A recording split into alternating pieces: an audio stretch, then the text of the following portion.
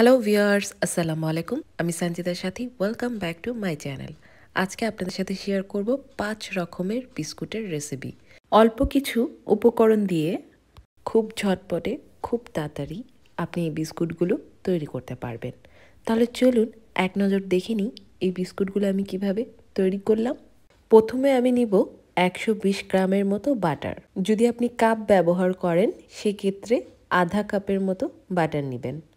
আপনি melted butter নেবেন। যদি আপনার মেল্টেড বাটার না থাকে তাহলে আপনি একটুখানি ওভেনে দিয়ে একটু নরম করে নেবেন।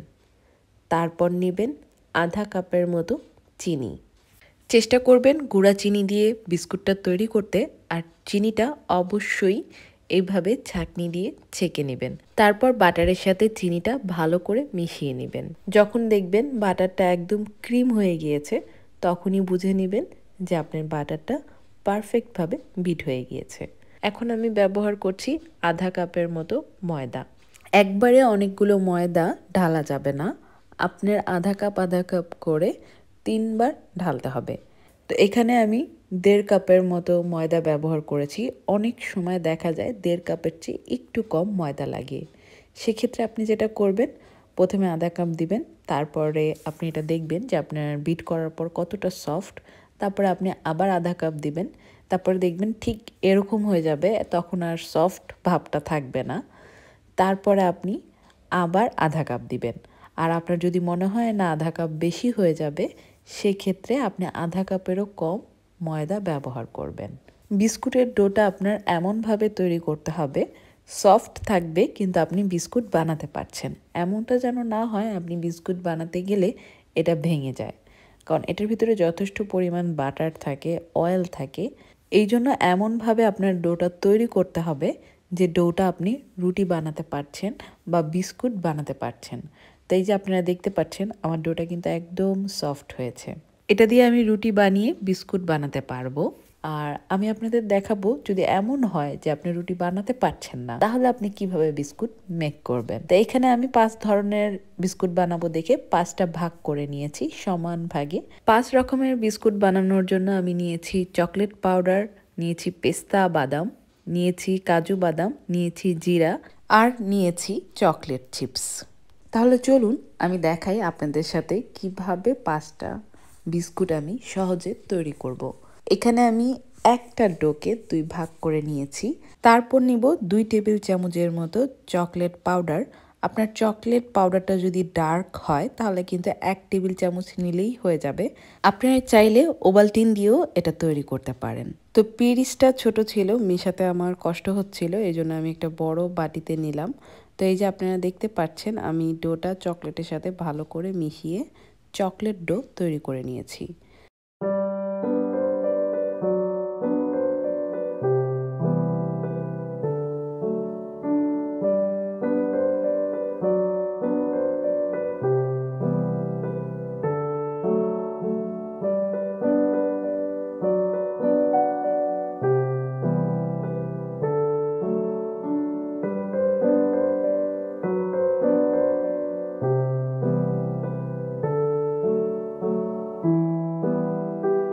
আমি বলবো এই বিস্কুটের রেসিপিটা আপনারা শেয়ার করে আপনার ফেসবুকে এটি সেভ করে রাখুন।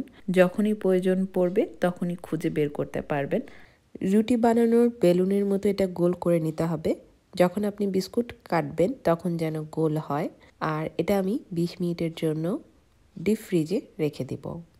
এখন আমি আপনাদের সাথে শেয়ার করব জিরা দিয়ে বিস্কুট। জিরা বিস্কুটটা খেতে আমার কাছে খুবই ভালো লেগেছে।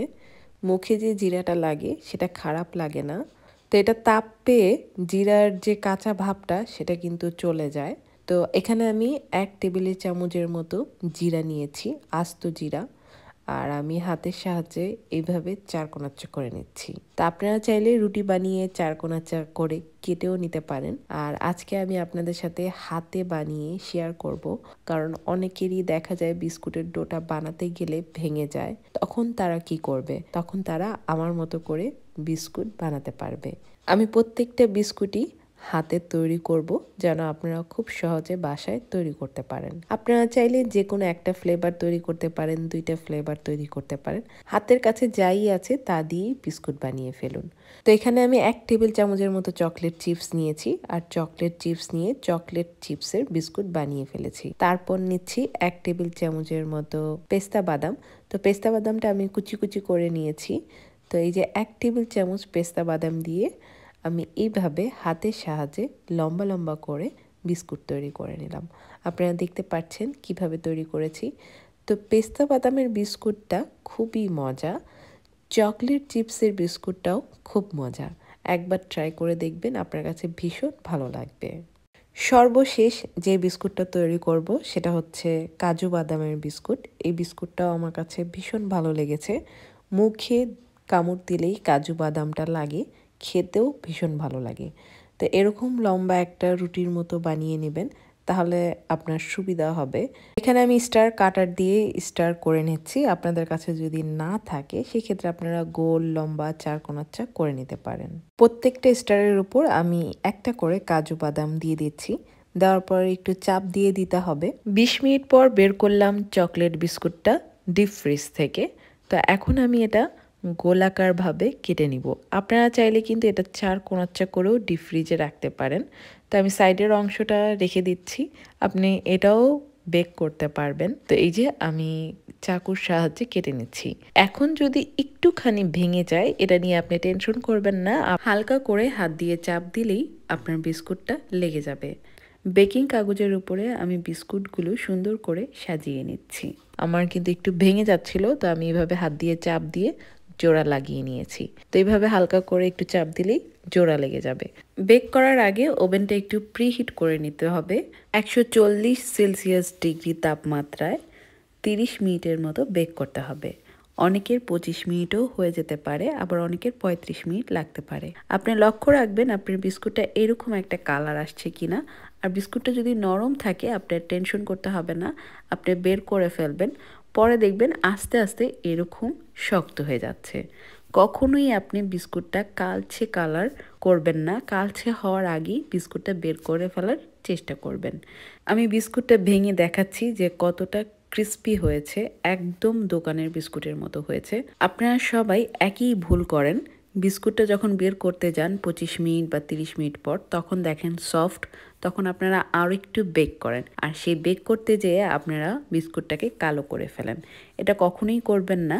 বিস্কুটটা গরম থাকাকালীন সফট থাকে, যখন আপনি বের করে এটা ঠান্ডা করবেন তখন দেখবেন ঠিক আমার মতো হয়ে গিয়েছে। তা আমি বিস্কুটগুলো কিন্তু উল্টিয়ে দেইনি, আপনাদের সাথে শেয়ার করছি। বিস্কুটের নিচের পাটটা দেখুন একদম দোকানের মতো। ভালো লাগলে অবশ্যই শেয়ার করবেন। বাই বাই সবাইকে।